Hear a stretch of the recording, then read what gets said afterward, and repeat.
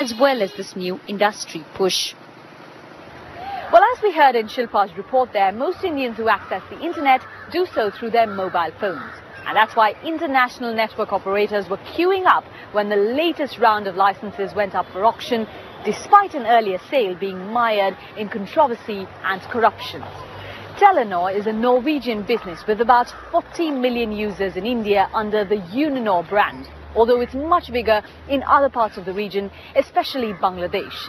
But it's just become only the second telecoms firm approved to own 100% of its Indian operations. Shilpa Kannan asked Chief Executive Jon Fredrik Baksaas why this was so important.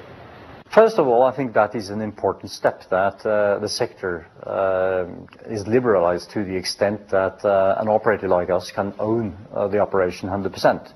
For us, it means that when we take that step, it shows the commitment that we're long-term and that we want to build a position in India. Having said that, of course, it requires that we are competitive, that we are actually in the position of living up to our market offering Subsistesta to our customers in this country, which is an important promise to our customers that we want to be the most efficient seen from a customer perspective. You mentioned Subsistesta as your model, which means the cheapest in the market. So is affordable model the only way for multinationals in India to succeed? Affordability is a very strong and necessary message in this. If you're going to achieve 100% penetration with people enjoying digital services all over India.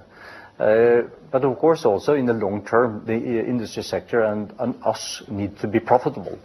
And profitability goes with the ability to build the next level of investments, which is always going on and rolling into new generations in our industry.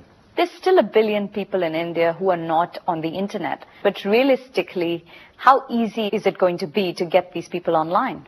Well, if we take a glimpse back in history, when we started our first Asian operation back in 1995 in Bangladesh, it was almost unimaginable that the whole of Bangladesh should have the possibility of having a mobile phone. More or less, we are there today. Which means that it's not an impossible thought that the same happens with internet access. It creates a lot of opportunities for people getting access to information, education, medical services, financial services.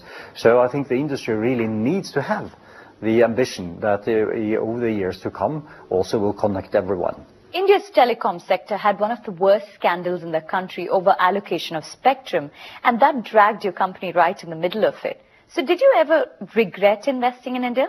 That was for us a very challenging period. To stay the course, to deliver continuous services under those circumstances and surviving that phase.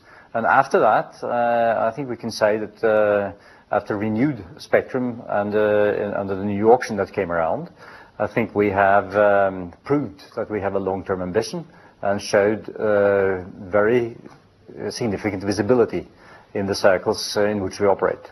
There's a new government in power in India promising to bring about change. As a foreign investor in the telecom sector, what do you expect from the Narendra Modi government? The government here has signalized very important ambitions on behalf of India and also raising challenges for the industry, namely to connect everyone, to really build digital India. And I think we have a contribution to put into that. And the Internet for All thought that really could bring everyone on board is a very strong proposition. And in that sense, access to spectrum, access to a proper framework that stimulates in that direction is the #1 contribution from government. And so the spectrum story is a long-term story here in India, and I think I hope there are new solutions to this going forward. Now, the streets here in South Mumbai are usually swept every morning, but in many other parts of the city and the country, you'd find roads that are dirty and which have rubbish strewn all over them. A movement to try and change that, headed by Prime Minister Narendra Modi, has got plenty of attention. But will it also get results? Samir Hashmi has been taking a look.